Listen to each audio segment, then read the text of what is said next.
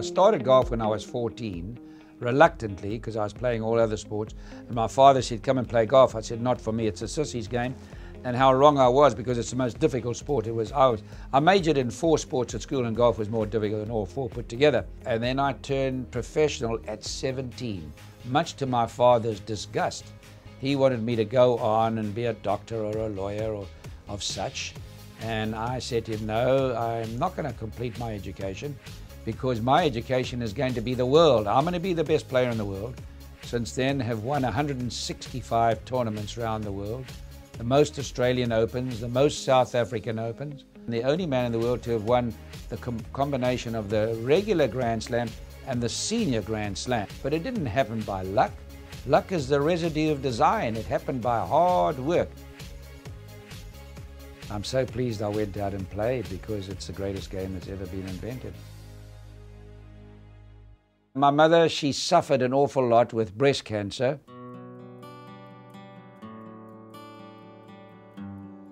I remember vividly her taking me an hour and a half across town to go to school, because she insisted on me going to a very, very good school. There were other schools in the area, and she took me to school. I can remember her teaching me table manners. I was smoking once, and she didn't reprimand me. She said, come in and sit down and have a cigarette.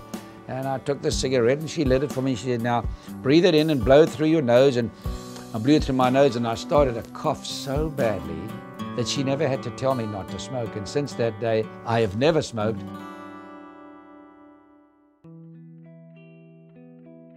I can remember her being in a hospital, and I was in the ward, and she was really suffering.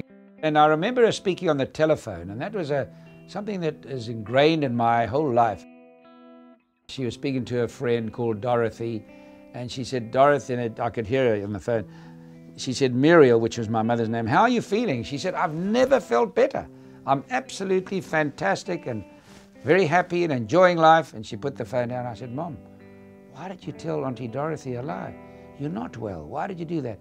And she said, you must never, ever give people your problems, because every single person on this earth has the problem. We've got to understand that everybody has to suffer.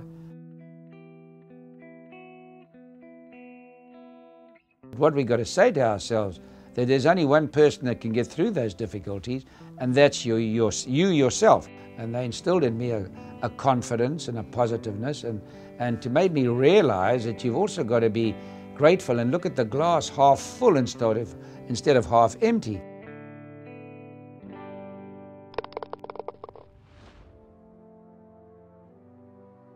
I didn't have many people to really comfort me a great deal. I had good friends. I had good friends who welcomed me in their home. I had a great friendship with my brother and my sister, which I'm happy to say. My brother and sister, who are considerably older than me, were very encouraging and mentioned how many people's parents had died. I thought of my mother, well, all the time. I mean, on my wall in my ranch, I have a picture of all our family tree. And I walk by my mother every day, and I see her and I say, hi, Mom.